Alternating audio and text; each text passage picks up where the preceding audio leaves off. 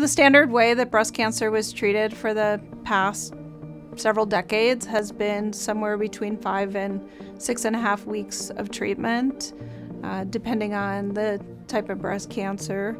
And there have been several studies done, mostly in other countries, looking at shorter courses of radiation.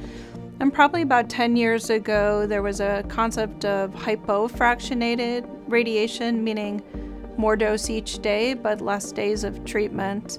And there were studies comparing the longer course of treatment versus the shorter courses of treatment.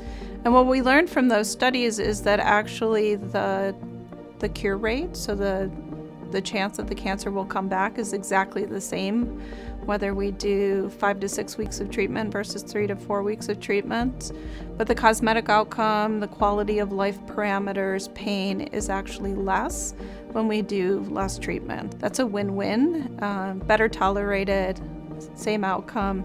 And so probably about 10 years ago, we switched to 3 to 4 weeks of treatment being standard of care. Right around the time of the pandemic, there were several publications that came out looking at even shorter courses of radiation, so 5 treatments, delivered in different ways. We termed that Ultra-Hypofractionation, and what we found from those studies is that, again, the recurrence risk is the same.